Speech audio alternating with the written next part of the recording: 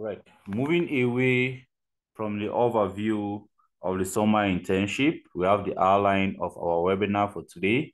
We have the production system, we have the skin, we have the overview of the nodal analysis, which is our system performance, and we have our Darcy's law. Darcy's law, we are just going to flip through it because I know most of us here have ideas about it.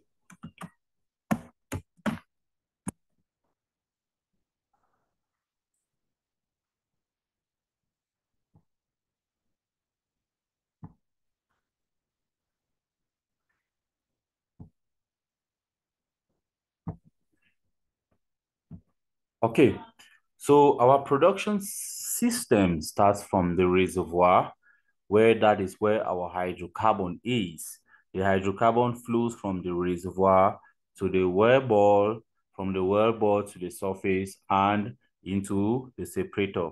So it starts from the upstream level and it is moving gradually downstream. For this hydrocarbon to move from the reservoir into the well ball, it has to overcome some resistive forces in which energy is lost at the end of the day. This loss in energy leads to changes in pressure. So as you're moving from the reservoir to the well ball, there is a change in pressure that takes place, and also from the well ball to the surface. From the well ball to the surface, due to trying to overcome its own weight. For the hydrocarbon is trying to overcome its own weight, and also due to overcoming the friction between the flowing fluids and the walls of the tubing.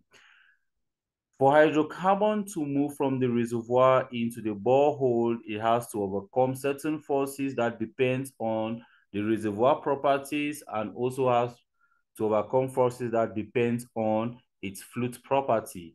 The reservoir property in this case are porosity and permeability, and the fluid properties are, we have the viscosity of the fluid, and we have the formation volume factor. When the hydrocarbon moves from the reservoir to the well bore, it has to now overcome other forces which we have already talked about. So our production system is made up of the reservoir, the area around the well bore, the casing, and the tubing restrictions. Our restrictions here is the surface chokes and the subsurface safety valves. We have our wellhead chokes, we have the flow line, and to the separator. So this is an overview of the various pressure losses that takes place within the reservoir. We have hydrocarbon at a particular reservoir pressure. It moves towards the well ball. At the sand phase, we have a different pressure of PWF, which we see there, and this PWS must be lower than the reservoir pressure. At the bottom of the well ball, we have the bottom hole flowing pressure, and at the top of the well ball, we have the wellhead pressure. And since the hydrocarbon is moving in this direction, then if we are considering the downhole system, then the wellhead pressure should be the lowest pressure along this line. Because if it moves from this direction, from the reservoir into the borehole, it simply tells us that the reservoir pressure is greater than the borehole pressure. Then, therefore, there must be a pressure gradient that gives us that allowance for that pressure for the hydrocarbon to move from the reservoir into the well ball, because hydrocarbon always moves in the direction of lower pressure. There must be a pressure gradient before it can move. If there is no pressure gradient, then hydrocarbon cannot move. It means that if we create a static condition between the bottom hole and the reservoir, there is no way hydrocarbon will flow from the reservoir into the borehole. So we have a series of pressure losses that takes place as the hydrocarbon is flowing from the reservoir to the borehole and to the wellhead. Here we have delta P1, which is the difference between the reservoir pressure and the pressure at the sand phase. Then we have delta P2, which is difference between the pressure at the sand phase and the bottom hole pressure. Delta P3, which is the difference between the bottom hole flowing pressure and the wellhead pressure. So we have different pressure losses that takes place within our production system. So if we look at the skin, because that's one aspect that we are going to be talking about a lot. So I just want to introduce you so that when we are talking about skin, someone should not be confused exactly what skin is. Skin is a dimensional term that is used to account for additional near well bore change in pressure. The skin can manifest itself as an increase, which is as a result of damaged well, or a decrease due to stimulation. I already talked about the concept of stimulation when I was talking about the overview of our summer internship, and I gave a difference between stimulation and simulation because most students at the lower level always confuse between these two terms. Simulation is a process of determining the performance of the reservoir after a model must have been brought out. But stimulation is a means of production enhancement. That means you're either doing this by acid treatment or by hydraulic fracturing, which is a good thing for a production engineer. If you're having a decrease in skin or a negative skin, it's an advantage to you more than a disadvantage. But if you are having an increase in skin or a positive skin, it is actually an indication of a damaged well. So this is a picture of what I'm talking about. At the center, we have our well ball. Close to the well ball, we have our skin region that has been affected. Either it has been damaged or it has been stimulated. And this Ks is the permeability of the skin and Kf is the permeability of the formation. If this well has been stimulated either by hydraulic fracture or acid treatment, then it has actually increased the permeability of this particular zone. It means that when the fluid gets into this zone, it flows faster. So if we have a situation where the permeability of the skin is greater than the formation permeability, now we're having a negative skin, it means that the well has been stimulated. But if we have a situation where we have particles that have blocked the pore spaces around this region has actually been damaged because there is an additional pressure decrease when the fluid gets into this formation because there is higher resistance to flow. We have particles that have blocked the pore spaces, reduced the permeability, and the fluid finds it difficult to flow within that particular zone. So this is exactly the picture of what I'm talking about. We have the undamaged zone and we have the damaged zone. This is our pressure profile. You realize that if you trace the pressure profile, it's going to follow this particular path. But when the pressure profile gets into the damaged zone, there is an additional drop. This additional drop is as a result of damage. There is some kind of extra resistance to the flow of fluids that has been created as a result of the damage of that zone that is close to the well ball. Now, this is a better picture of what is happening. Forget about all of these formulas. They don't mean anything as to what we are explaining now. So if we have our pressure profile, if there is no skin, this is the path that is going to follow. But if there is a skin, it either goes up or it goes down, depending on if it is damaged or it is stimulated.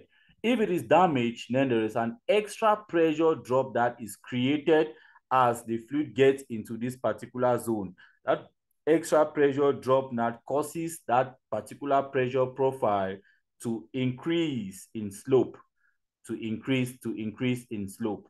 But if actually the well has been stimulated, this simply tells us that the permeability around this particular zone has been increased. It means that this particular zone offers very resistance to the flow of fluid.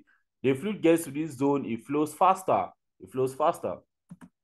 So there are various ways of classifying formation damage that depends on the process that produced that damage. We may have damage related to drilling, completion, and workover operation because some of these operations involve fluids that may easily penetrate into the formation, or they have to inject fluids into the formation and so on. So all of this process may mean injecting a fluid that is not compatible with hydrocarbon. If it's not compatible with hydrocarbon, due to that incompatibility, some crystals are produced that these crystals now go ahead now to block the pore spaces, thereby reducing the ability of the fluid to flow into the well ball. We may have damage that is produced as a result of perforation or stimulation. I've already explained that term, stimulation or gravel packing. We have damage caused by the produced fluids themselves due to some kind of interaction that is taking place within the reservoir. So we look at the causes of formation damage. We have fine migration. We have talked about the concept of drawdown. When there is a drawdown at higher rate, as this hydrocarbon is moving from the reservoir into the borehole, it carries with it fine particles of sand, fine particles of silt, and at times we also have fine particles of clay that may be carried along with this hydrocarbon. When it gets closer to the well bore and the flow rate decreases, these particles are deposited closer to the well bore, deposited within the pore spaces of the formation closer to the well bore. As a result of that, that particular zone where that deposition has taken place becomes damaged and blocked, thereby reducing the permeability. We have clay swelling. We have certain types of clay like cementite. It swells a lot when it absorbs water. It swells up to about, I think we may, if I'm not getting it wrong, close to about 600% of its size.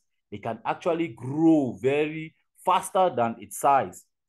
So when this clay absorbs water and grows, it blocks the pore spaces, thereby damaging certain areas within the formation. We have scales also, which are inorganic crystals that are deposited as a result of interaction between fluids within the formation. These deposits, when done around the well bore, can actually damage that zone and reduce its permeability. And we could also have organic deposits like paraffins and alpha-tins around that particular well bore zone. So this is an overall picture of what that aspect of skin is, because when we are mentioning it, it shouldn't be a strange term. Now, if we go back to our production system in order to carry out our system performance, the production system can actually be divided into discrete entities. We can actually subdivide them into different components. In this case, if we divide them into different components, component 1, 2, 3, and 4, you realize that each component adjacent to each other must have a point where they intersect, a point where they interact. That point of interaction between two components is what we call a node. That is what has given rise now to the term nodal analysis, because you're analyzing the performance of that node, the performance of that point where the two systems are interacting, because that performance actually gives us a picture of how the overall system is going to function. Now, if you are looking at, for example, reservoir 1, we may want to look at how the flowing pressure varies with the rate. And if you plot the relationship between the flowing pressure and the rate, you're going to have a relationship that looks exactly like that.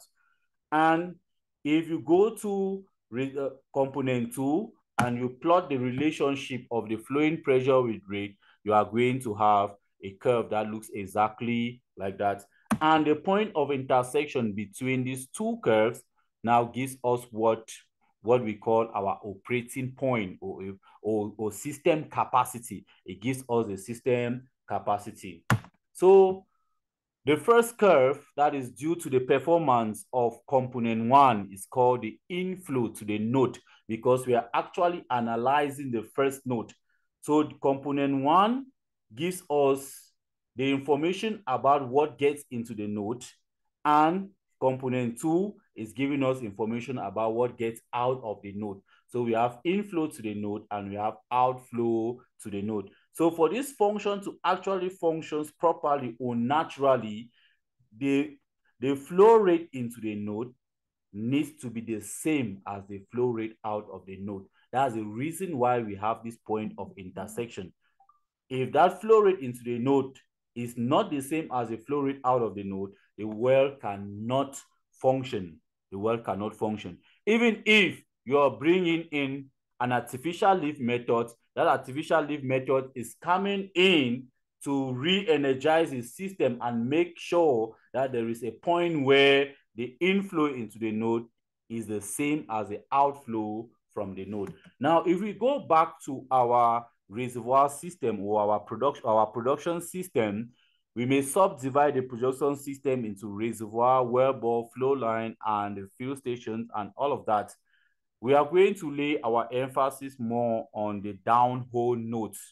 We are going to lay our emphasis more on the downhole nodes because that is where production and reservoir engineers put more of their interest on. Surface facility engineers will be more concentrated on choke performance relation and all of that to analyze the surface nodes.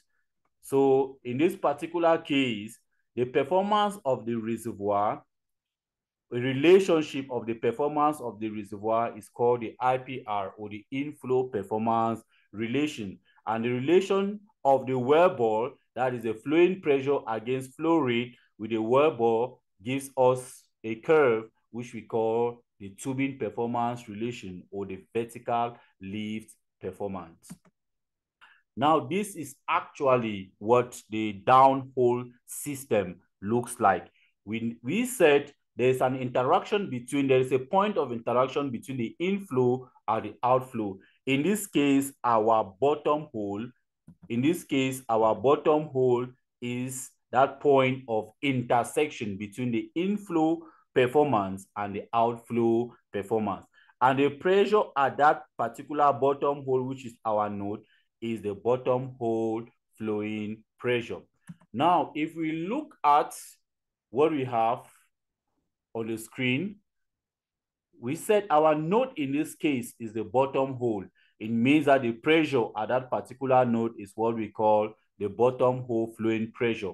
We want to analyze this system first by considering the upstream component of that system. Then we have to consider the downstream component of that system. So we want to look at how this bottom hole is going to vary with respect to the reservoir, and how this bottom node is going to vary with respect to the borehole.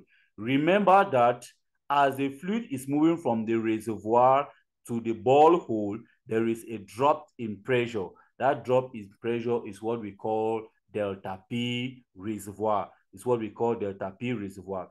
That means if the reservoir pressure is, let's say, 3,000 psi, and the wellbore pressure is 2,500 psi, it means that there is a pressure drop. There's a pressure drop of 500 psi that must have transpired in transit as the fluid is moving from the reservoir to the wellbore. So this simply tells us that the reservoir pressure is actually greater than the bottom hole pressure. Otherwise, there will be no flow in that direction. Because there is a flow in that direction, because there is a pressure gradient that is created in that direction. So in this case, our reservoir pressure is greater than our bottom hole flowing pressure. And the change in pressure now is the difference between the reservoir pressure and the bottom hole flowing pressure. So if we look at it closely, we are going to have this relationship. Considering the inflow component, that means the reservoir component, to obtain the bottom hole flowing pressure, it is the same as the reservoir pressure minus the change in pressure that occurs in transit.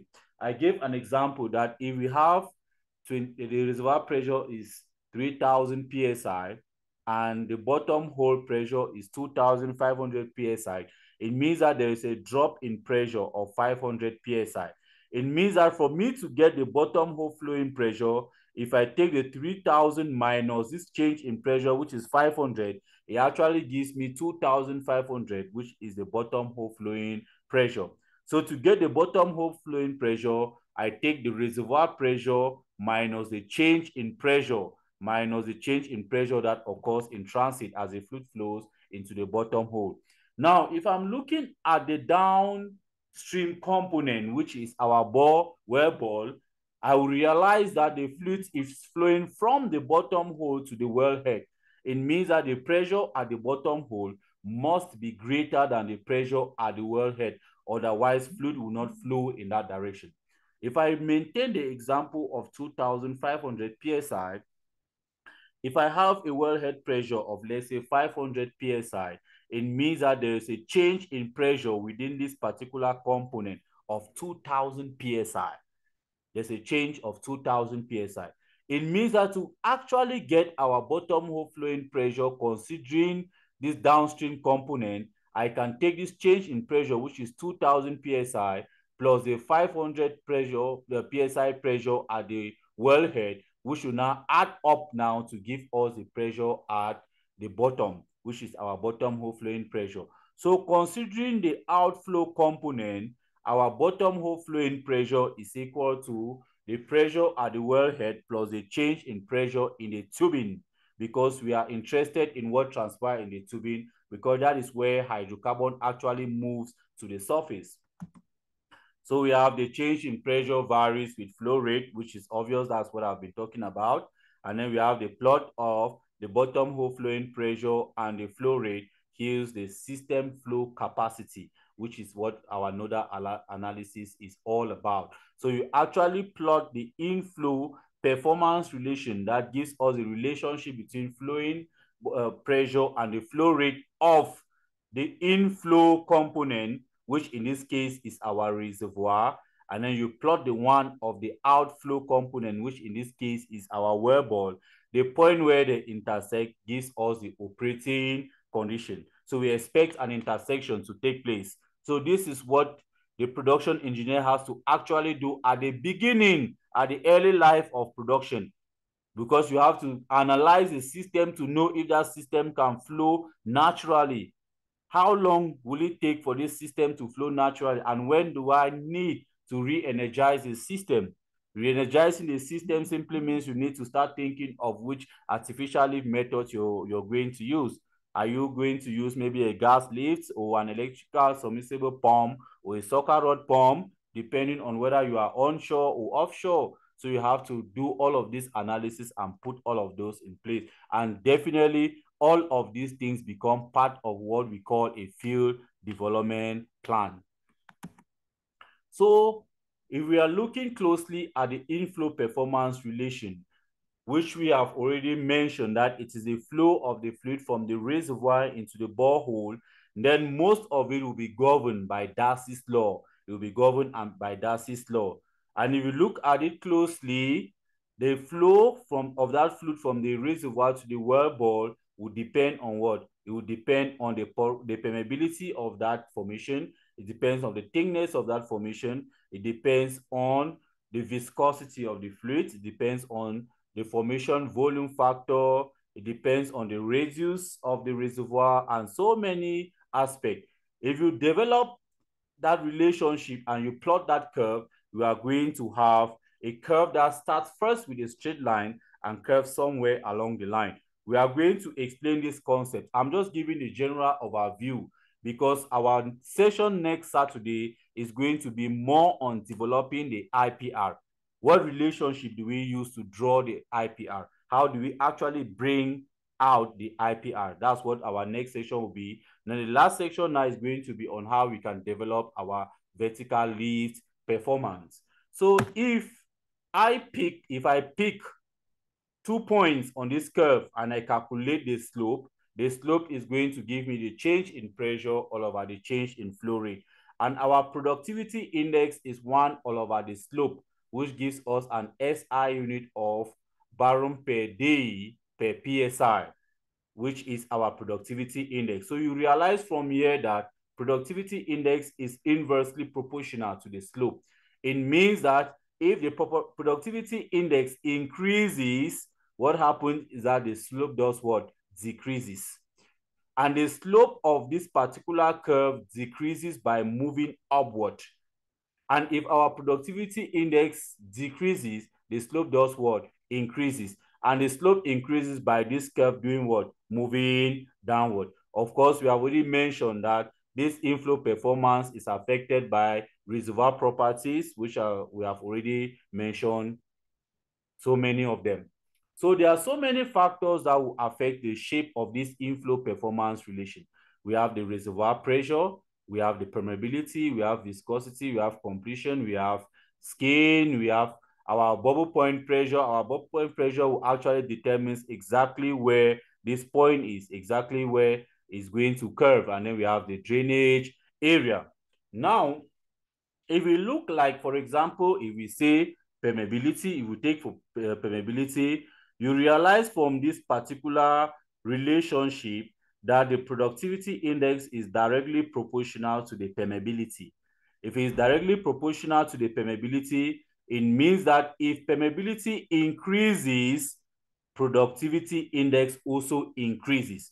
If we go back to this relationship that we have, if productivity index increases, it means that the slope of this graph decreases, and it decreases by how? By moving upward.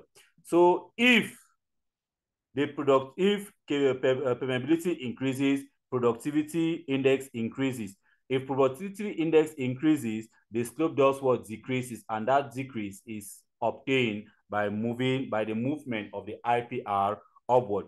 We might also have the skin. What will happen if there's an increase in skin? There's generally a skin component in this equation which is not indicated. It usually appears down here. So you realize that the skin is inversely proportional to the productivity index. This means that if I have a high skin, that means skin has increased. If skin has increased, it means that productivity index will do what? Will decrease. The productivity index will decrease. And if the productivity index decreases, since it is proportional to the slope, it means that the slope is going to increase, and the slope increases by moving downward. So you can have so many other properties, and you start judging how these properties will affect the shape of the IPR based on the relationship of productivity index, which we are going to see ahead. That's what we are going to do next week. We could also have the reservoir pressure. Okay, we can recall that if this system is in static equilibrium, the system is in static equilibrium, it means that there is no flow of fluid from the reservoir to the wellbore.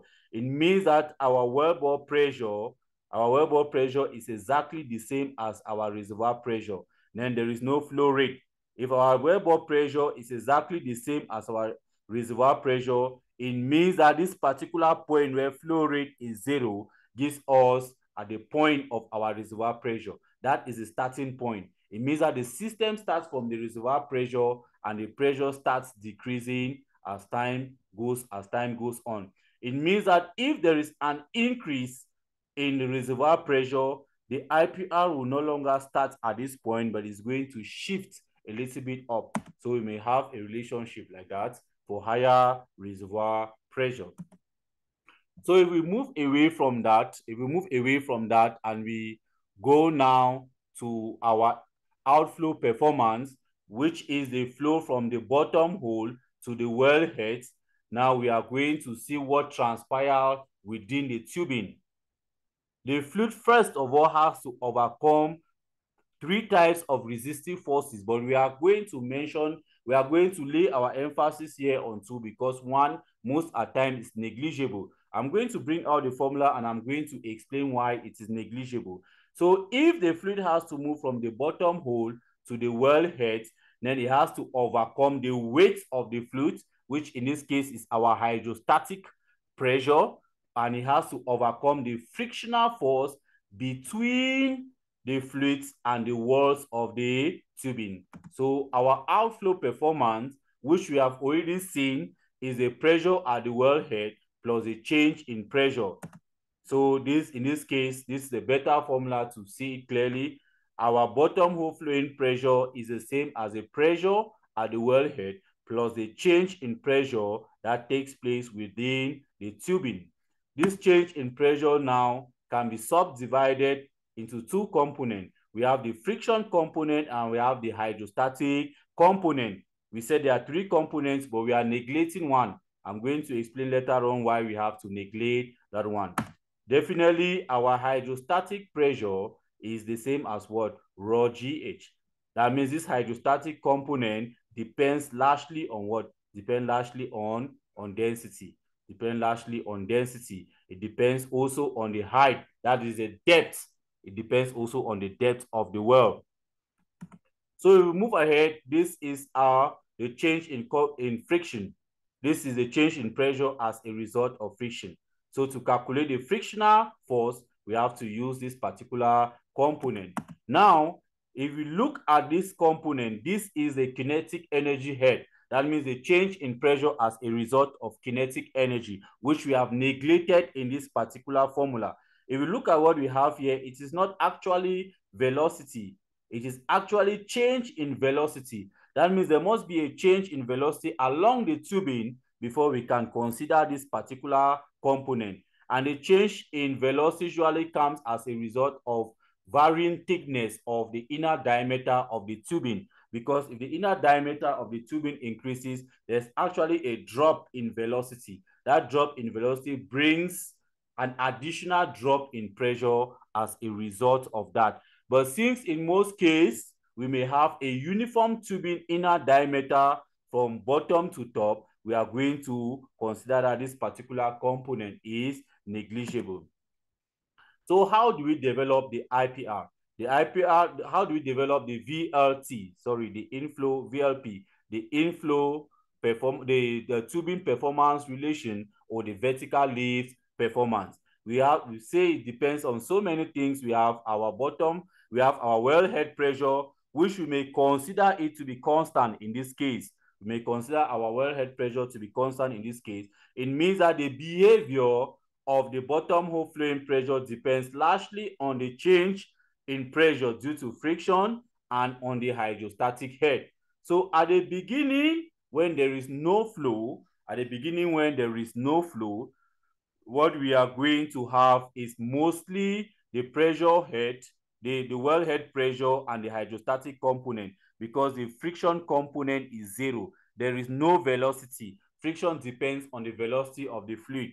So if there is no velocity, it means that this particular component is zero. It means that at the beginning, when there is no flow rate, our pressure is going to depend largely on the wellhead pressure and the hydrostatic component. So that's what we have. And subsequently, if we pick out points and plot the graph, we are going to have a shape like that. I don't want to go into how we are going to plot this graph and what are the various components that we bring in, but because we are going to do it during our third session, that is precisely what we'll be doing in our third week. So next week, we are going to take the IPR and we treat it well. And then the week after that, we are going to take the TPR and we do a brief introduction about the TPR. So that when we are talking about it, when we meet the Prosper software, we don't need to go and start explaining all of these concepts over and over. So if you look at the vertical lift performance, you realize that initially there is a drop. The drop may not be as high as what I have here, but generally you have a drop before you now have that increase. Why do we have this drop here? Because we expect that everything should be increasing. Why would there be a drop? Because at low flow rate, the velocity is very low. And if the velocity is very low, there is no enough energy for that system to lift the fluid up. So at the early part of that flow, what will be flowing mostly in the tubing is gas, because gas is very light and it can easily flow at low energy. So until when the velocity gets to a certain point that the fluid start moving. But initially, we are going to have more gas then. And if the system is made up of more of gas, you realize that when it comes to this hydrostatic component, it means that the density of fluid inside the tubing is going to be very low at the early stage. That is what gives us this sharp drop before the performance starts increasing. All right. So there are so many factors that will affect the vertical lift performance. We have the wellhead pressure, we have the inner diameter, the roughness, we have the gas oil ratio, water curd, the density of the oil, we have the depth of the oil, and which artificial lift method we are using. We are going to see some concepts ahead to see how this variation can actually take place. So what if I have higher gas oil ratio? If the gas oil ratio increases, it means that inside the tubing we have higher gas content. And if there's higher gas content, is just similar to what I have just explained. It means that the density of fluids inside that particular column is going to drop. And if that density drop, the vertical lift performance curve responds to it by shifting downward to show that there is a drop in that performance. There's a particular drop in it. If we have higher water current, you realize that water has the highest density. Higher water is denser than oil and denser than gas. So if we have an increase in water content in our borehole, we are going to realize that there should be an increase in density. And if there's an increase in density, it means that this particular component will increase. And if this particular component increases, this particular curve is going to respond to that by shifting upward.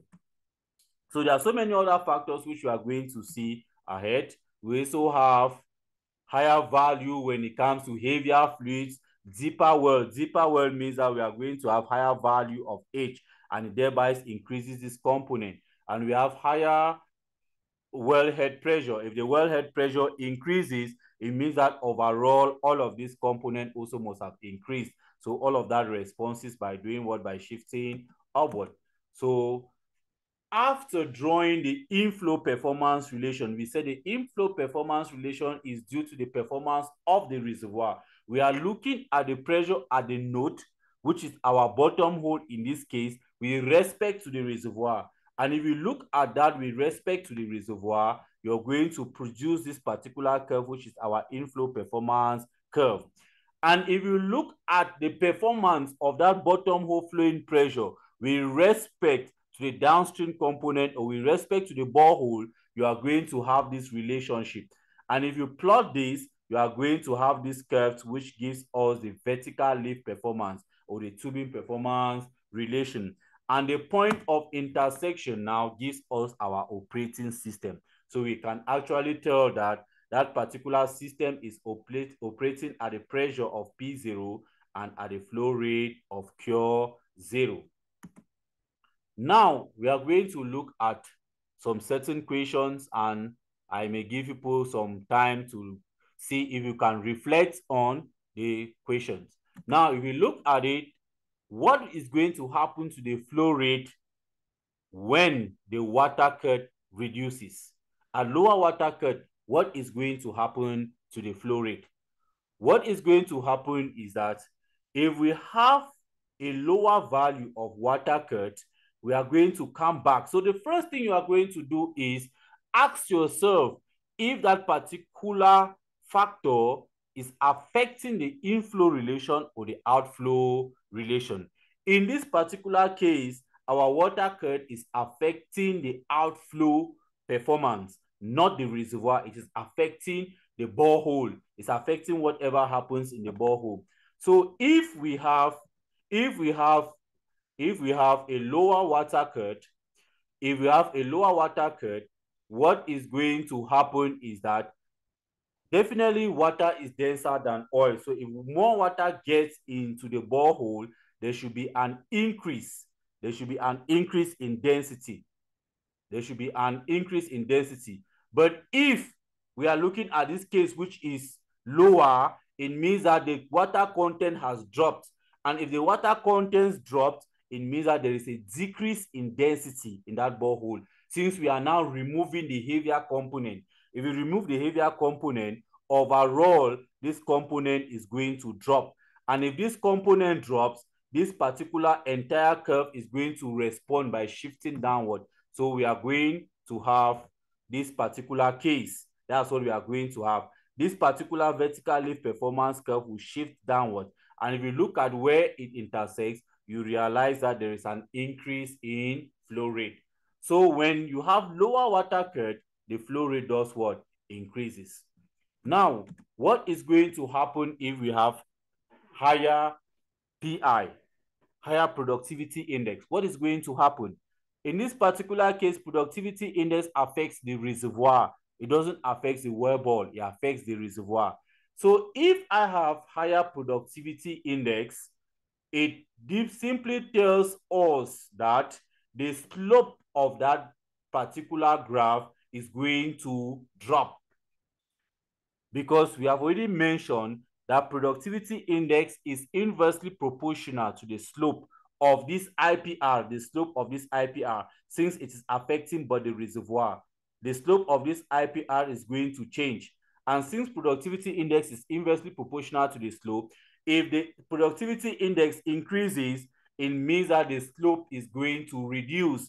And the slope of this IPR reduces by shifting upward. And if it shifts upward, you realize that overall, the system is now performing better because we have higher flow rate. Now, what is going to happen if the gas oil ratio increases? If the gas oil ratio increases, the density of fluid inside the column reduces. And if the density of fluid inside the column reduces, this overall component is going to drop, and it responds by the VLP moving downward, the vertical lift performance moving downward. And in that case, we have higher flow rate. Now, if we move now to the tubing size, what happens when the inner diameter of the tubing reduces? If you reduce the inner diameter of the tubing, what is going to happen is that the velocity of the entire flow is going to increase.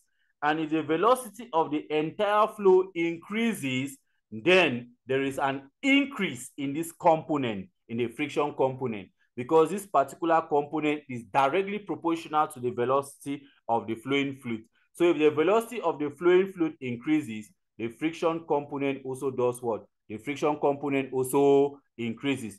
And if the friction component increases, the VLP responds by moving upward. Then we have a drop in flow rate. So the flow rate actually drops.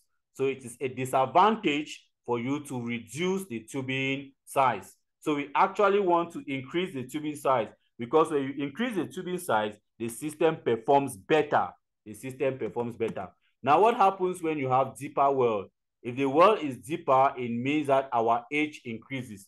And if our H increases, it means that this overall component increases. The overall bottom hole flowing pressure increases. And if it increases, we now have a lower flow rate. The flow rate drops. So you are supposed to know all of these aspects to know if it's a disadvantage for you to do one aspect or the other, to see how you can ameliorate the system for it to perform better.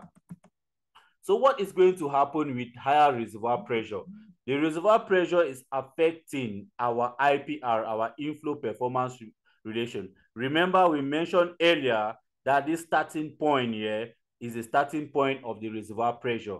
So if the reservoir pressure is higher, it means that the system will no longer operate at this point, but it will start from a higher reservoir pressure. And if that happens, you realize that the IPR shifts upward, and the point of intersection with the VLP, the vertical lift performance, now gives us a higher flow rate. If we have now a higher wellhead pressure, what happens with the higher wellhead pressure?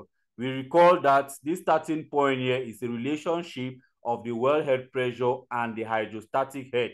So if the wellhead pressure increases, it simply tells us that our vertical lift performance will also shift upward. And if it shifts upward, the point of intersection with the IPR now tells us that the system is going to be operating at a lower rate.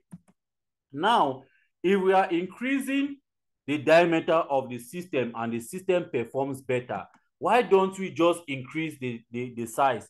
Why don't we just start increasing the size? Maybe you're using a 2.5 inch inner diameter tube. Why don't you just increase it to, let's say, 6 inch or even 10 inch or even 15 inch? Because if you increase it, it performs better.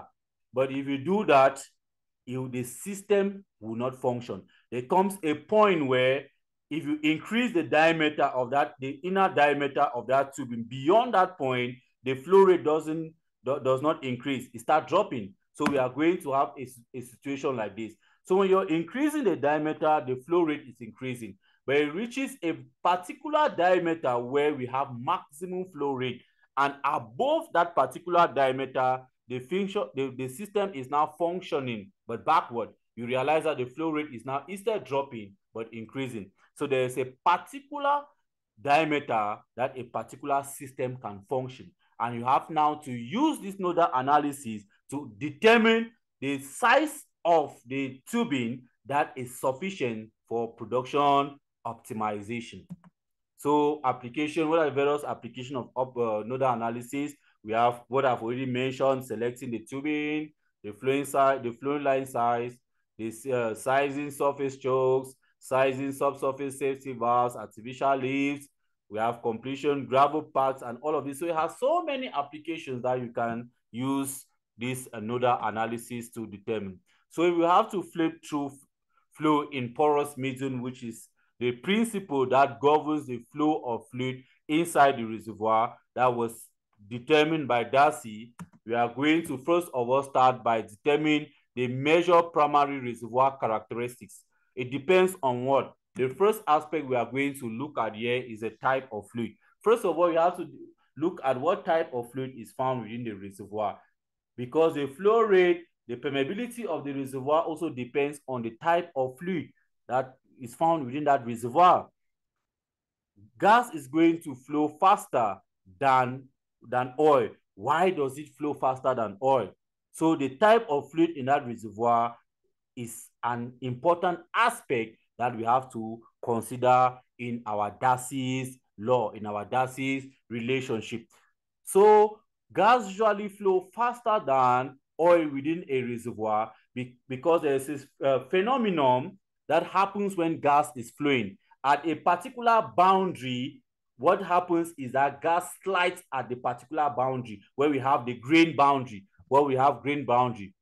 gas easily slides at the grain boundary. When it slides at the grain boundary, it gives it an extra push, and this extra push now increases the permeability of the reservoir.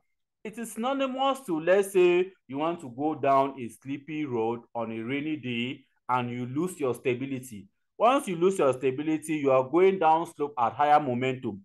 So that's what is happening in a gas reservoir. As the gas slides at the grain boundary, it gives it an extra momentum that propels it faster than an oil reservoir. So the type of fluid could be an incompressible fluid or slightly incompressible fluid, like our oil and our water, and then our compressible fluids, which is our gas. We are now looking at purely the types of fluid that we have within the reservoir. So our flow regime, we are going to look at three types of flow regime. We have the steady state flow regime, where the pressure within the reservoir does not change with time. It is constant all over time. And then we have the semi-steady state, which is also called the pseudo-steady state, where the pressure is not constant over time, but the change is constant. The pressure is not constant. It changes with time, but that change is constant. So what we are saying here is, if after 5 minutes there's a change in pressure of 5 psi, it means that in the next 5 minutes also, we expect to have that same change of 5 psi. But for an unsteady state, the pressure is not constant and the change also is not constant. That means if after 5 minutes we have 5 psi pressure change, in the next 5 minutes it will not be 5 psi. It could be 6, it could be 7 psi. That means that particular change is not constant. So it changes as the time also is changing. So another aspect that we are going to consider is our reservoir geometry. That's one aspect that we are going to consider also, our reservoir geometry. And the first part of it is our radial flow. Radial flow is when the fluid flows into the borehole from all the directions. It flows from all directions. There is no hindrance in any particular direction that is stopping the fluid from flowing. It flows in all directions. And beyond that, we have the linear flow, which means that the fluid is flowing in one particular direction. It doesn't flow in other direction, because if you look at what we have keenly here, we have fractures where the fluid, they would provide path for the fluid to flow. So the fluid flows within those fractures in a particular direction, and it doesn't flow in the other direction. We may have also spherical flow. This spherical flow occurs in a situation where we have perforation. We remember that if this is our reservoir thickness, if this is our entire reservoir thickness, and they have to perforate this reservoir to allow fluid to flow from the we have to perforate this well to allow fluid to flow from the reservoir into the well bore. They are not going to perforate the entire interval of that reservoir. They are going to perforate probably this zone where we probably have our oil, because the fluid in this reservoir is segregated. We have our water at the bottom, we have oil in the middle, and we have gas. So since they are interested in oil, the perforation will be done mostly at the center of it. So you realize that within the reservoir, the fluid is flowing more or less in a linear manner. But when it gets close to the perforation, all the streams now converge, because every particle is struggling to get through that particular perforation to release itself, because they are struggling to move from a region of high pressure to a region of low pressure. And since the bottom hole pressure is lower, they are now struggling to converge and move out of that particular perforation. As a result of that, we have a type of flow around this area which we call spherical flow. In pressure transit analysis, you mostly hear the term limited entry. For hemispherical flow, we have what we call when the well is partially penetrated. If you have a well that does not fully penetrate the reservoir, you realize that at this particular point, there will be flow around this particular area. But up here, there is no flow. There is no flow around that particular area. So this is just synonymous to, let's just see the shape of the earth, and then you can subdivide it at the equator. You have the northern hemisphere and you have the southern hemisphere. So hemisphere is just like a semi-sphere. So if you look at the shape, this shape like this is going to give us that hemispherical flow, which is as a result of what? Partial penetration. So if you just glance at the Darcy's law for our linear flow, you realize that it's going to give us the simplest equation of Darcy's law. This experiment was carried by Darcy using a cylindrical tube. What he did was he replaced materials that were in that cylindrical tube and tried to find out how the fluid is going to flow. What is the pressure dropped? These various materials that he replaced represent different values of permeability, because the materials were having different permeabilities, and he now have to replace this material to now see what is going to happen as the permeability of the material changes. So this is the linear flow in a compressible fluids like gas. This is the equation of the linear flow. And then for radial flow in an oil well, you are going to have this relationship. I'm not talking much about this because I know you must have done a lot about this in class. So I'm just trying to just recall this, because we are going to use all of these equations to develop our inflow performance relation. Then this is the flow for a gas well. This is the equation that governs the flow for a gas well. Radial flow in a gas well. And then this other case is the radial flow in an oil well. So thank you for this. We are going to take some questions. If you have questions, we'll take the next 2 or 3 minutes to answer some questions.